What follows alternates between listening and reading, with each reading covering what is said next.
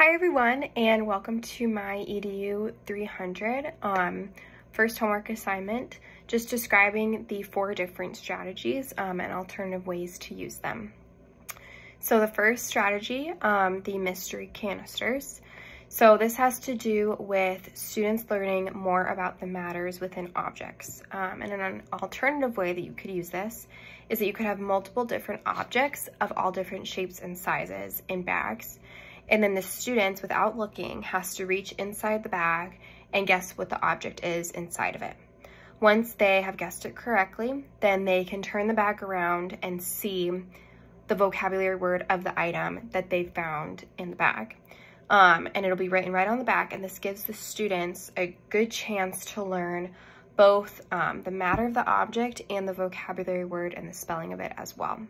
So it is a good balance between the student receiving what the matter of the object is and then also being able to turn it around and see the spelling of it. And then the window pans. So an alternative way you could use this strategy, it could be used in a math class where you are teaching your students the different types of coins. So you could create the template of the window pan, dividing up into as many squares as you need used for the different coins that you're going to be teaching them. And then explain one by one with the students what each of them are going to be. And then you could label above each of the squares the name and amount of the coin. And this is a great opportunity for the students to learn their money and vocabulary words as well. So that's also a really good balance between putting that in a math class while also using this strategy to help the students think a little bit more about seeing it as a visual piece, which could definitely help them as just another way to grasp that concept of counting and learning their coins. So the third strategy is the hardness scale. And in this strategy, it speaks on the differences of weight and the matter of them. So for example, like between hard and soft items. So it also talks about the different matters of objects just like compared to one another. So an alternative way that you could use this could be in a science lesson where you have, for example, objects of like Play-Doh and like a light feather. And so the students would have to themselves label which objects they can, they're able to touch. And then just kind of like, you know, maybe write out like a short description of what they gather from that specific item. So for instance, with the Play-Doh, they could say, oh, it's really hard. Maybe it's a little bit lighter. But then when they touch the feather and they lift the feather up, then they'll realize like, no, this is a lot lighter, a lot more lighter than the Play-Doh. So it's a good, good way to distinguish, have the students distinguish between both of them. It's a good strategy.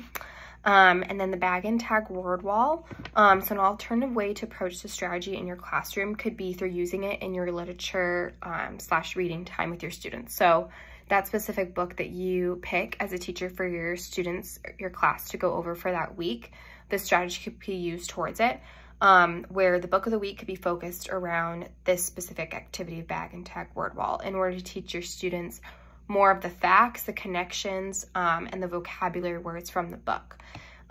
So you could include the facts and vocabulary from this, and they could have it set up themselves within the bag and tag word wall. So you could label it out for them in whatever way you would like to. That's similar to the bag and tag word wall, or you kind of come up with your own. So even if you wanted to use like, maybe like little poster boards and put those up as well.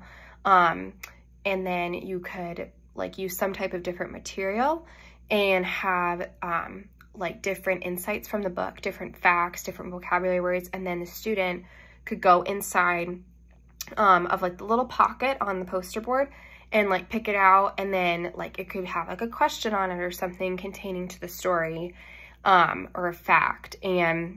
And then they would have to guess it, and then they could turn the card around and then the answer would be on the back. So that's also connection between the story and then also the students being able to see the vocabulary words and the spelling of it on the back of the card with the answer so that they can also grasp that more and more.